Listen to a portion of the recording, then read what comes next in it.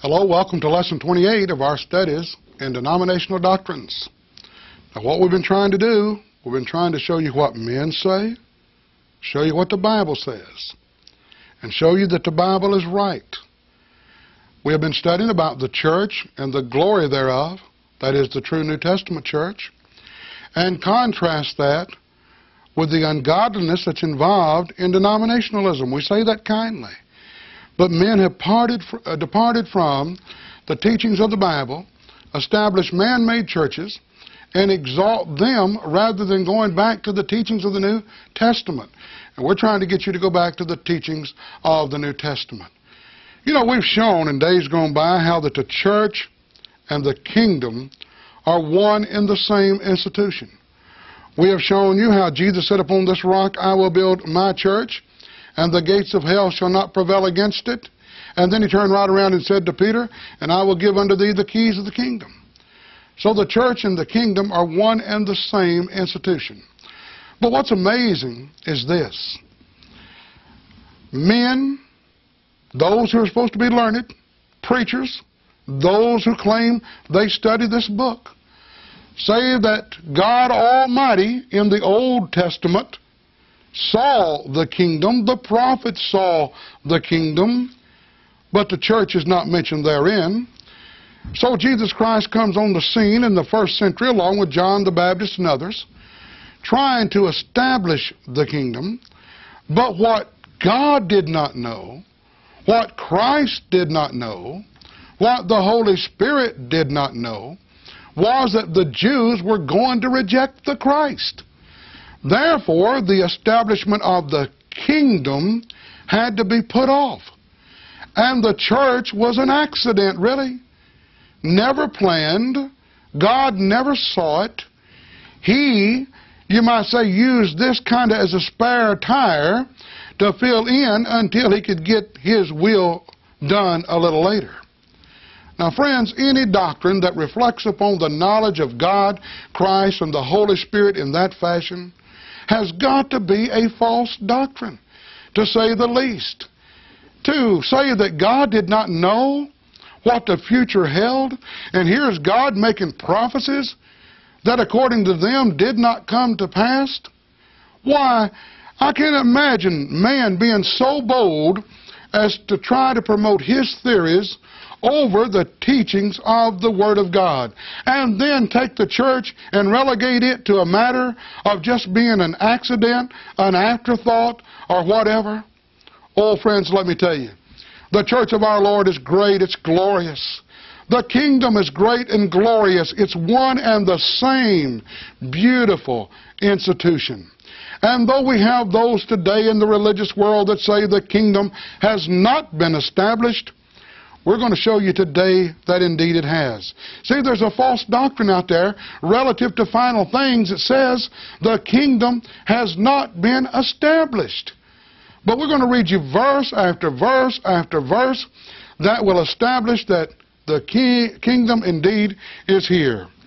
First of all, notice it was to come within the time frame of the 4 world empires in Daniel chapter 2. Now, when you read Daniel chapter 2, notice what it says. Those empires have come and gone, and Daniel 2 makes that declaration that they were going to come. And in the days of these kings shall the God of heaven set up a kingdom which shall never be destroyed. And the kingdom shall not be left to other people, but it shall break in pieces and consume all these kingdoms, and it shall stand forever.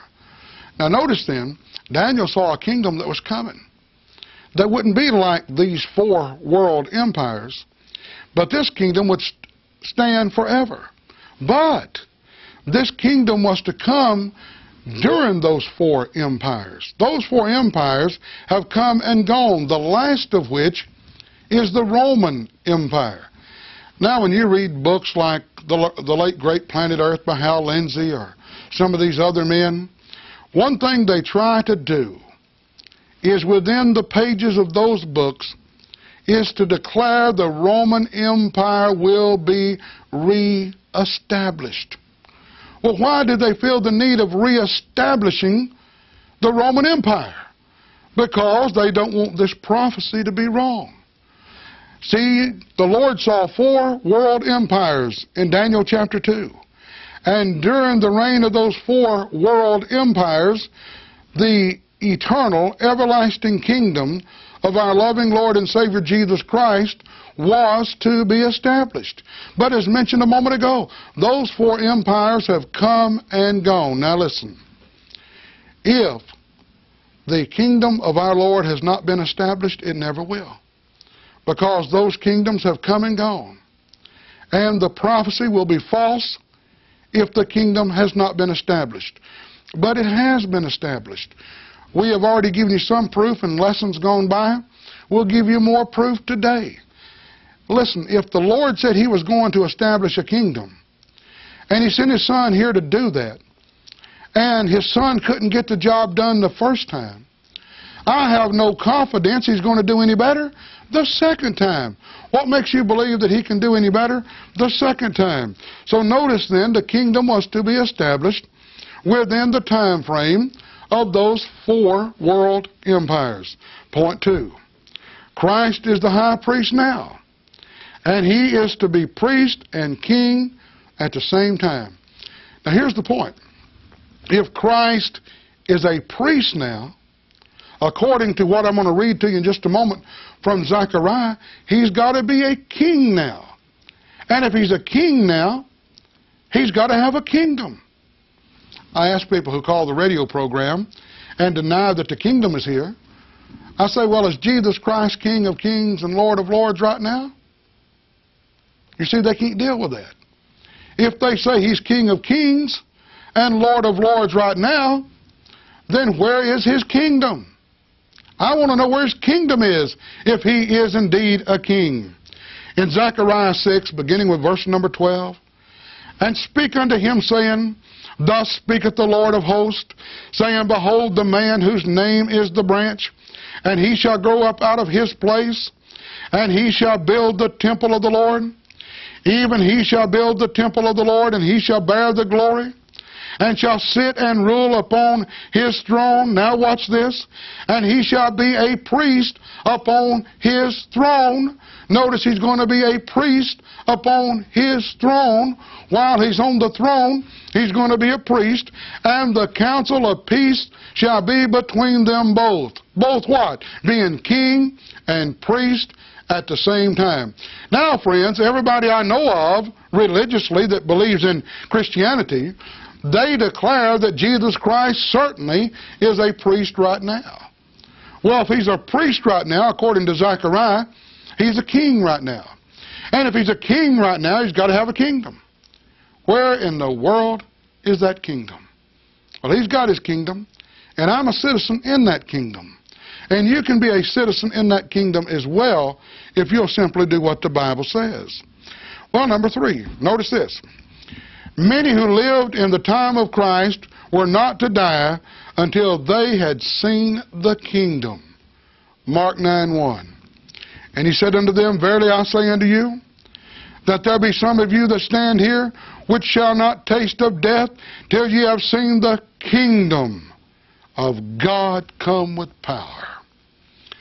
Now we'll read that verse on radio, and we'll tell people who deny the kingdom is here. Please call in and tell us whether or not Jesus was right in Mark 9:1. Jesus said that many in the first century standing right there with Him would not taste of death. They would not die until they saw the kingdom of God come with power.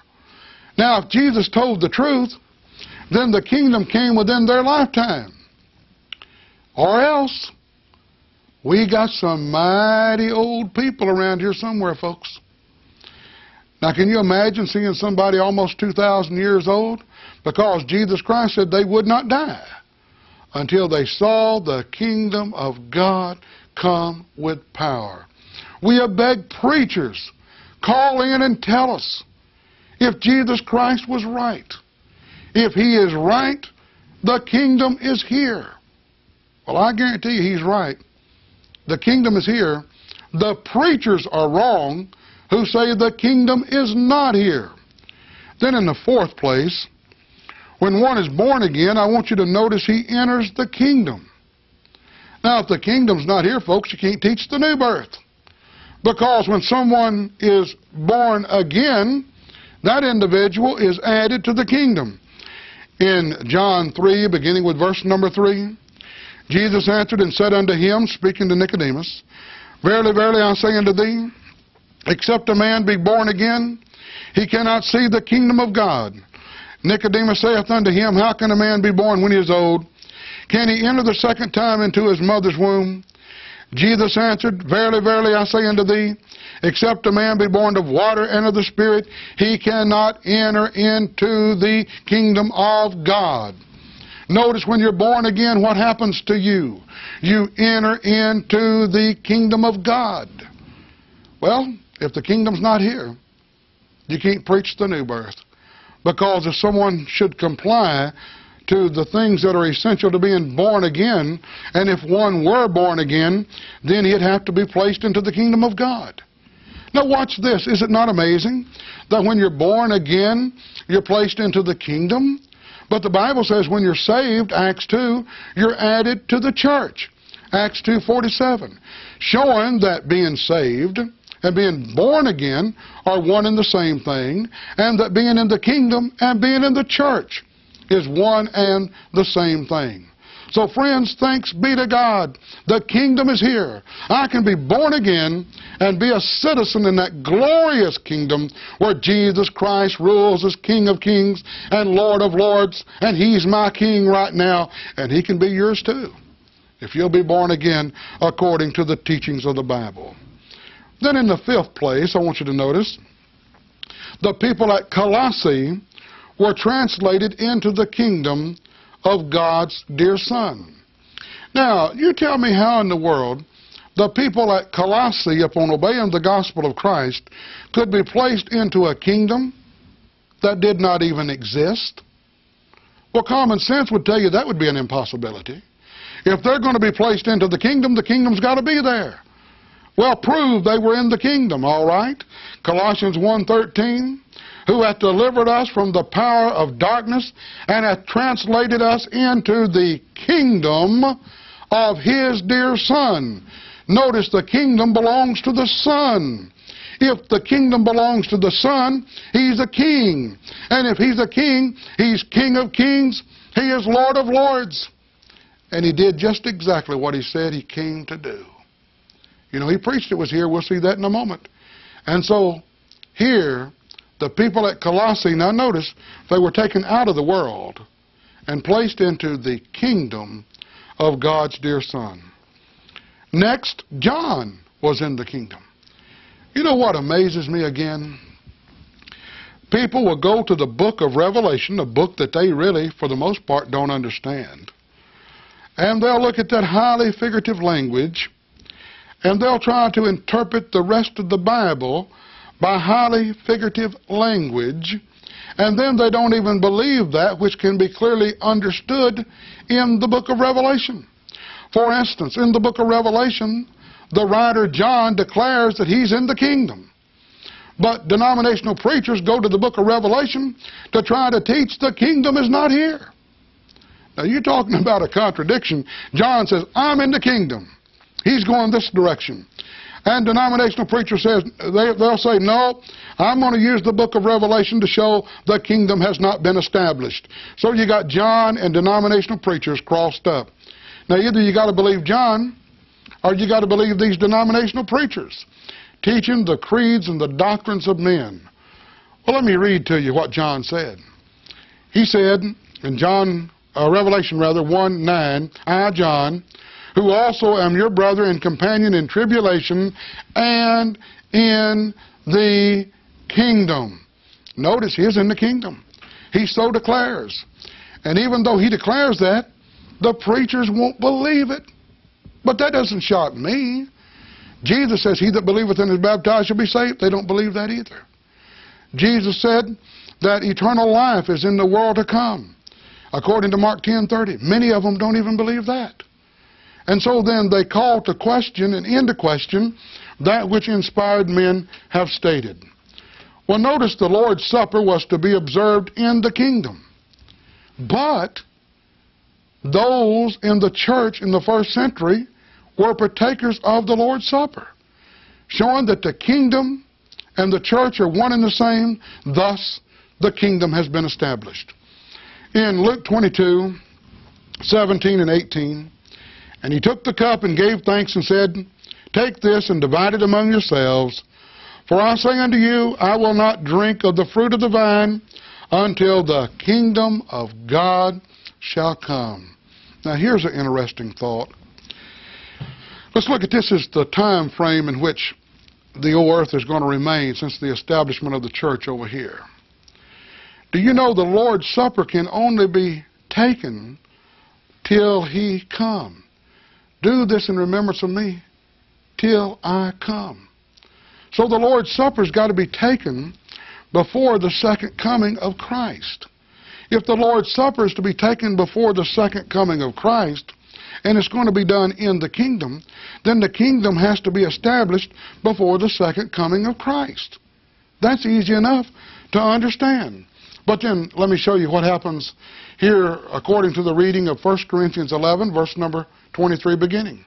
"For I have received of the Lord that which I also delivered unto you, that the Lord the same night in which He was betrayed took bread, and when He had given thanks, He brake it and said, Take, eat, this is my body which is broken for you. Do this in remembrance of me. After the same manner also He took the cup, when He had supped, saying, This cup is the New Testament in my blood. This do ye as oft as ye drink it in remembrance of me. For as oft as ye eat this bread and drink this cup," now watch, "ye do show the Lord's death till He come." Now, Luke 22 said that the Lord's Supper was going to be in the kingdom. But 1 Corinthians 11 shows that they were partaking of the Lord's Supper in the Lord's church. Same way with Acts 20, verse number 7. So then, the church and the kingdom are one and the same institution. Therefore, the kingdom has been established. Then notice, Jesus gave the keys of the kingdom to Peter. But if he did not use those keys, then he will never get to use them, because he was to use the keys that were given to him and open the doors to the Lord's church and so forth by the teachings, so that men could obey the inspired teachings and thus become children of God. Listen to what the Word of God says. And He said, "Go into the city to such a man, and say to him, The Master saith, My time is at hand." Now, if the Lord's time was at hand, that He was to leave, and He was to do all that the Bible said He was going to do, and one thing that He was going to do was to establish the kingdom, then, my friends, if He did not do that, He was not a success. "I will keep the Passover at thy house with my disciples." And the disciples did as Jesus had appointed them, and they made ready the Passover. So the time was at hand. And so it had to be done in the lifetime of Jesus Christ and Peter and those who lived in the first century. See, Jesus said, the kingdom of heaven is at hand. Was He serious? The other disciples taught that, as we shall see in a moment. Jesus gave Peter the keys. Jesus said, the time for my being offered is at hand. Well, offered for what? He was going to die for the church. The church and the kingdom are one and the same institution. Notice then John the Baptist taught that the kingdom of heaven was at hand as well. Now, if this was not the case, then John the Baptist was a false teacher. In Matthew 3, verse number 1, "In those days came John the Baptist preaching in the wilderness of Judea, and saying, Repent ye, for the kingdom of heaven is at hand." Now, a moment ago, we noticed the time of Christ's departure, His death was at hand. But during that time and before that time, Jesus taught the kingdom was at hand. Now, He's fixing to die. Is He going to die without accomplishing the things He came here to do? John is preaching the kingdom of heaven is at hand. Did he teach the truth? Now, can you imagine John preaching the kingdom of heaven is at hand, and then He's put to death, and he winds up being a false teacher according to the denominational preachers because the kingdom really wasn't at hand anyway. According to them, he died nearly 2,000 years ago, and the kingdom is still not here. Why, you know better than that. I know better than that. God gave you a good mind, and he gave you a Bible. And you are to believe what's in the Bible and not what comes from the lips of some inspired man. Well, notice Jesus taught that the kingdom of heaven was at hand as well. And if this is not the case, then he was a false teacher. In Matthew 4:17, from that time Jesus began to preach and to say, repent, for the kingdom of heaven is at hand.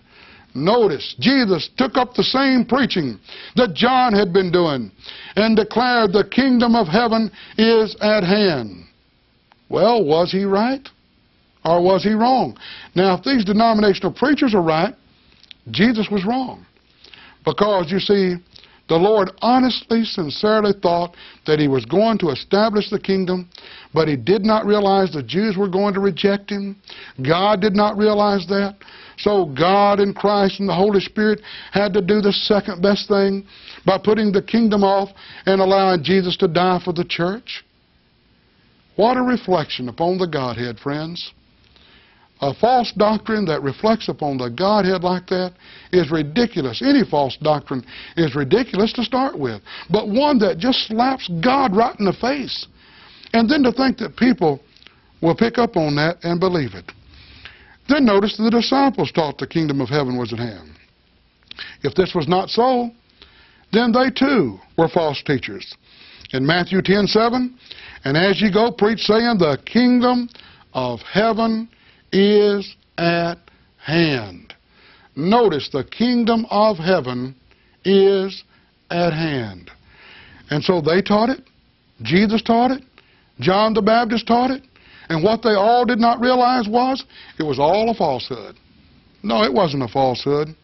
It was the truth. There are some false teachers here, all right, but it's the denominational preachers that declare the kingdom has not been established. Then the 10 virgins in Matthew chapter 25 were in the kingdom before the second coming. In Matthew 25, 1 through 13, we read of this parable. But then notice what it says. Then shall the kingdom of heaven be likened unto the 10 virgins which took their lamps and went forth to meet the bridegroom. They're going forth, trying to stay prepared to meet the bridegroom when he comes back for the second time. 5 of them continued to remain prepared, and 5 failed to do that, and thus they were shut out because they failed to continue to be prepared. But notice, they were in the kingdom prior to the second coming. Then next, number 13, the man with 1 talent was in the kingdom before his master returned. When one reads Matthew 25, beginning with verse number 14 and following, you read of this very important story. And it says this in verse 14, for the kingdom of heaven is like a man traveling into a far country, who called his own servants and delivered unto them his goods. Now notice, before the master left, he distributed the goods. Now this man is said to be in the kingdom. And then notice the master returns. And then the master wants the man with 1 talent as well as the others to give an account for what they've done with their several abilities. And so then this man was unprepared, and it cost him his soul. Then number 14, the gospel that we preach is the gospel of the kingdom, according to Matthew 24:14. And this gospel of the kingdom shall be preached in all the world for a witness unto all nations, then shall the end come. Notice this, my friends, is the gospel of the kingdom. By the way, when you read about Philip and other inspired men in the first century, members of the body of Christ, they would go forth preaching the things pertaining to the kingdom of heaven.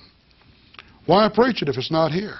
Are they going to wind up looking real bad like John the Baptist and Jesus and the other disciples who taught it was here, or soon to be here at hand, and it never showed up? No, the kingdom was established just like the Bible declares. Then notice this statement about Philip in Acts 8, verse number 12. But when they believed Philip preaching the things concerning the kingdom of God and the name of Jesus Christ, they were baptized, both men and women.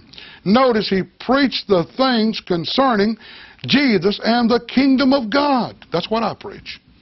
I preach things about Jesus and the kingdom of God. And I show that people need to be born again to be placed into that kingdom, where Jesus Christ is King of kings and Lord of lords. Then number 16, Jesus is the King of kings and Lord of lords according to the Bible in Revelation 19:16.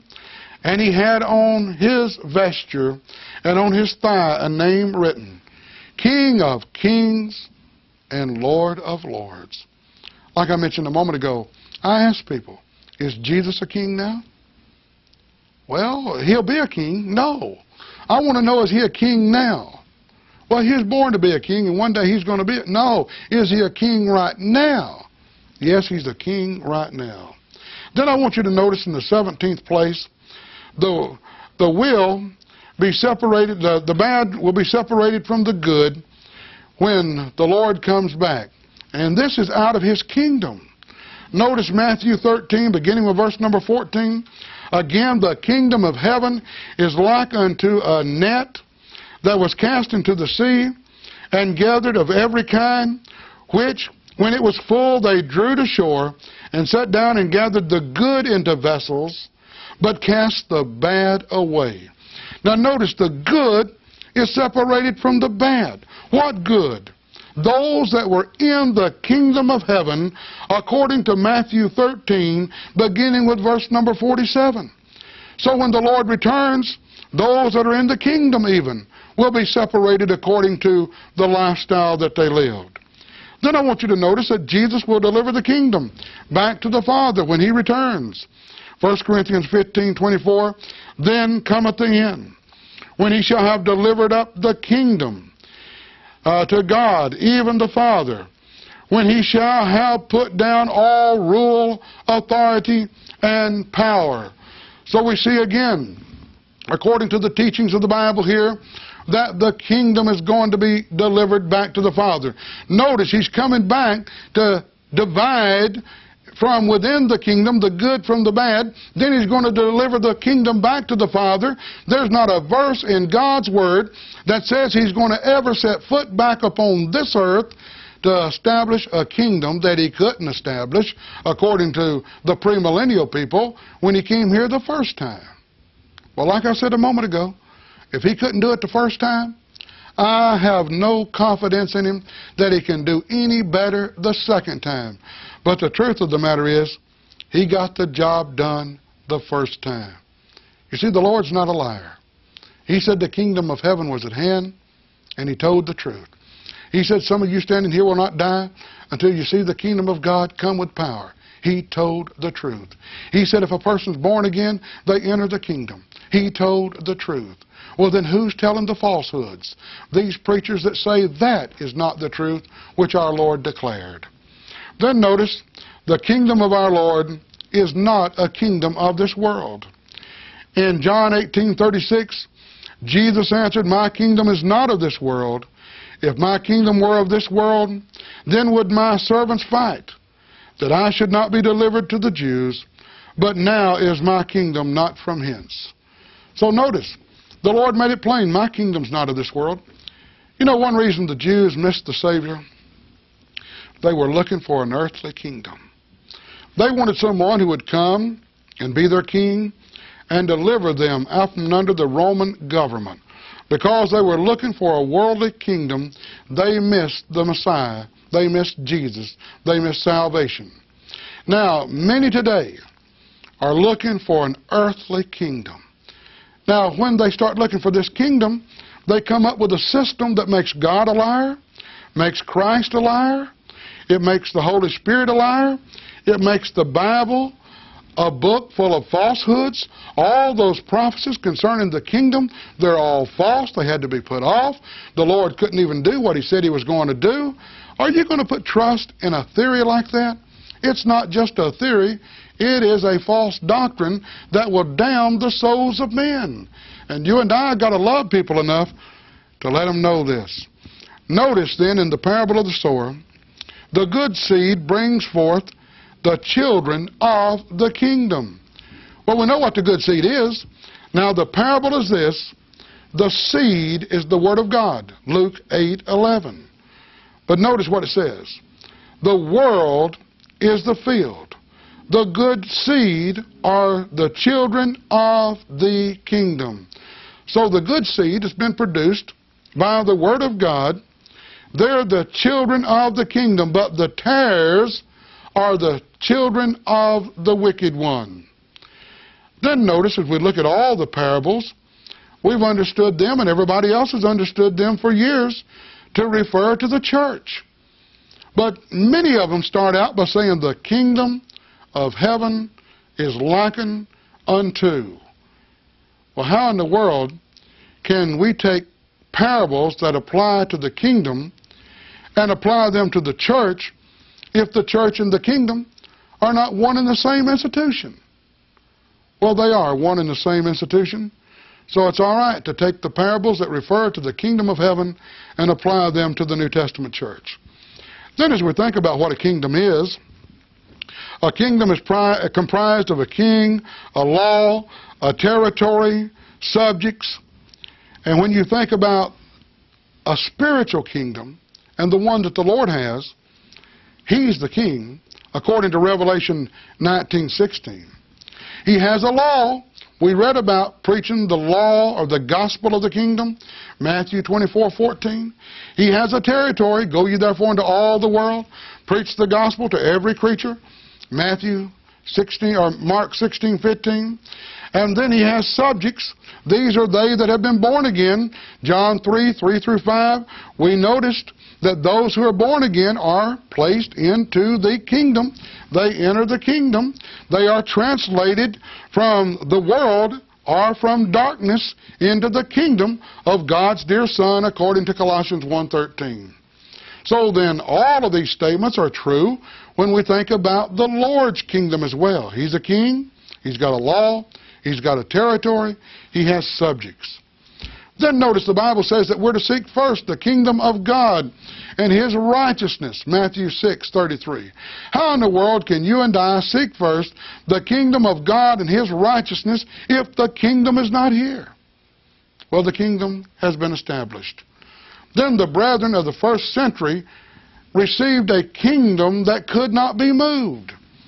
According to Hebrews 12 and verse number 28, wherefore, we receiving a kingdom which cannot be moved, let us have grace whereby we may serve God acceptably with reverence and godly fear. So the Hebrew writer said, we are receiving a kingdom that cannot be moved. What's the difference in that and the prophecy made about the kingdom? In Daniel 2:44, and in the days of these kings shall the God of heaven set up a kingdom which shall never be destroyed. And the kingdom shall not be left to other people, but it shall break in pieces and consume all these kingdoms, and it shall stand forever. Now, in Hebrews, they had a kingdom being established that could not be moved. In Daniel, we see a prophecy made of a kingdom that would be established that could not be destroyed. It's an everlasting kingdom. So we see these are one and the same kingdoms. Then in the 25th place, all of the identifying marks and characteristics of the kingdom found in Isaiah 2 and Daniel 2 and other prophecies are found and fulfilled in the Lord's church that was established, Acts chapter 2. So again, we know the church and the kingdom to be one and the same institution. The judgment follows death and not the establishment of the kingdom. Notice what the Bible says. It says, and as it is appointed unto men once to die, but after this, the establishment of the kingdom. No. After this, the judgment. Notice then, the judgment follows death. Not the Lord coming back to this earth to try to fix up what the premillennial people said he goofed up when he was here the first time. No, he didn't goof it up. He did exactly what the Father prophesied would occur. When he said the kingdom of heaven was at hand, he meant it. And it came to pass. When he said those standing there wouldn't taste of death until they saw the kingdom of God come with power, he meant it. And that came to pass. Well, I read to you in a lesson prior to this one about 1 Chronicles 17, beginning with verse number 11, where Nathan made a prophecy that when David had died and gone to be with his fathers, that God would raise up one of his loins, his seed, to sit upon his throne. He would give to him a kingdom, and he would rule forever, and this kingdom would not be taken away from him.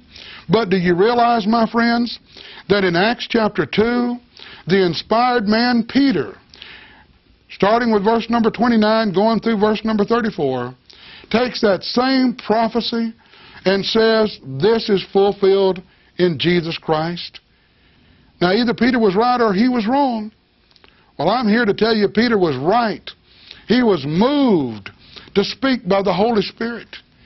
He could not have made mistakes. But then again, neither could Jesus. But the premillennial people want you to believe that somehow he did. He thought he could establish the kingdom. He was honest in that. He was just honestly confused. John the Baptist really thought Jesus was going to establish the kingdom, but John too was just honestly confused. The disciples all thought he was going to establish that kingdom, but they too were honestly confused. Now I'll tell you who's confused. These preachers who deny what's found in the Word of God. I've given you proof after proof after proof to establish the kingdom has been established. You know the beautiful thing about it? You and I in love and kindness can go forth, preach the true plan of salvation. How that one is to hear, believe, repent, confess, be baptized for the remission of their sins. We can assist them in this obedience, and they come forth to walk in newness of life. But the beautiful thing about it, the Bible says, when one is born of water and of the Spirit, he enters into the kingdom of God. John 3:3-5. He's taken out of the power of darkness and translated into the kingdom of God's dear Son. And these preachers can declare from now till Jesus comes back that the kingdom is not here, but the Lord says it is. And Jesus Christ is King of kings. He's Lord of lords right now. Make him your King and your Lord. Well, we appreciate you being with us, and may God richly bless you as you continue to study the greatest of all books, the inspired, inerrant, perfect will of God.